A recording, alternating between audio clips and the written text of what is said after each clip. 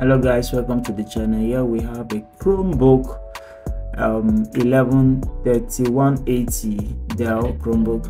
Alright, this Chromebook, we have already installed a Windows operating system on it already, but we want to change it to a Linux Mint operating system. Okay, everything is working, the mouse, the keyboard, the sound drivers, they are all working. Okay, but we just want to make sure that we show you how to install a Linux Mint operating system on it. And you can see it is a 4 GB RAM. All right, a Celeron processor. Okay, mainly these systems, you use it for only for typing and online activities. It can go. All right, here is my flash drive.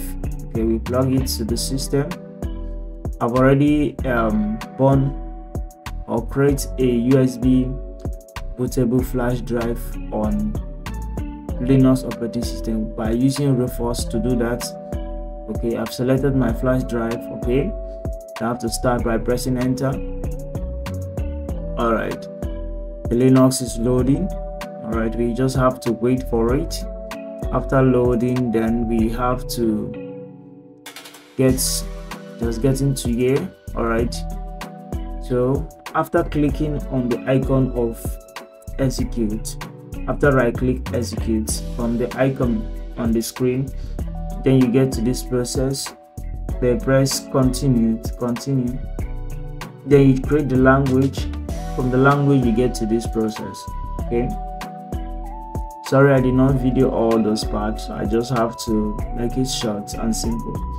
All right, after doing that, you just have to be taking each of the process step by step, so easy and easy going. All right, and one thing about Linux, still mention it is good for all Chromebooks. All right, it's good for all Chromebooks. Why do I recommend it? Is that all the necessary drivers, your mouse, your keyboard, your sound drivers, your display drivers, all will work in this Chromebook.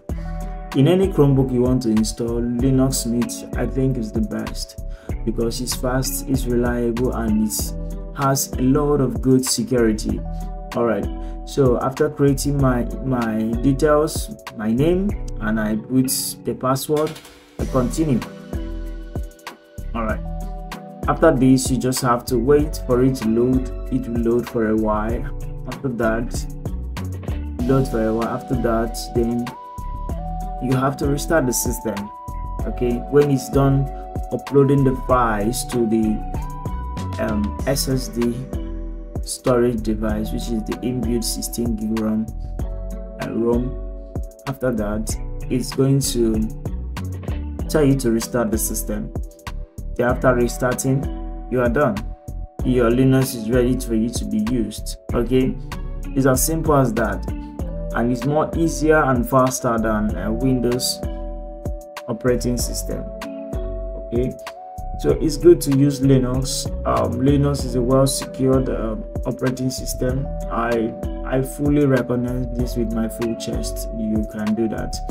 As a computer specialist and an IT consultant, I recommend it. Okay, all right, please do well to like my video, share my videos to your loved ones, to those that need it, to those that want to watch it, and you can do well to comment, to drop your comment. And I love your comments, people who has been commenting and telling me how they like what I'm doing. I really appreciate, and I have time to do more for you, to see more of this, and more on how to work on your systems.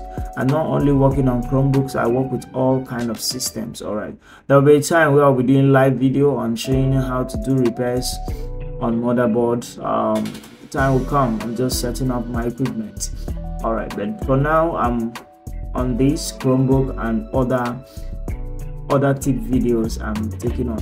All right, please, I'm done restarting, and you see I put my password. It takes me down to the desktop here. So we are done here. You see that everything is working. Your mouse, your Bluetooth, everything, your your Wi-Fi card, that is your internet Wi-Fi, is working. All right, thank you so much for watching, and I'll see you next in my video. Bye for now.